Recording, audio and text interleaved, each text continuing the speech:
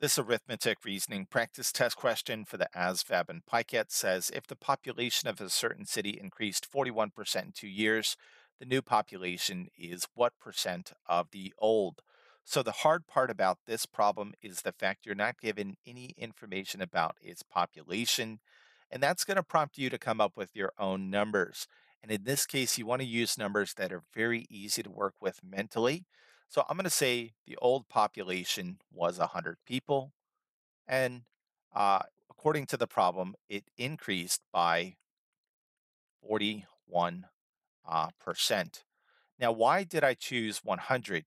Because to figure out what its new population is, we got to figure out what 41% of 100 is. To do that, you would take 100 and you would multiply it by the decimal equivalent of 41%, which is 0.41. You should know that that's going to simply be plus 41 people. So its new population is 141 people. We did not have to work this out because these numbers are easy to work with mentally. Now let's look at the second part of this problem. The new population is what percent of the old? Well, its new population is 141. To convert this to percent, we're going to divide it by its old population, which is 100. Anything divided by 100 gives you its percent. So 141 over 100 tells you that its new population is 141% of its old population.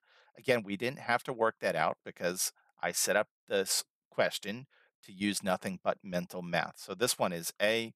Its new population is 141% of its old population.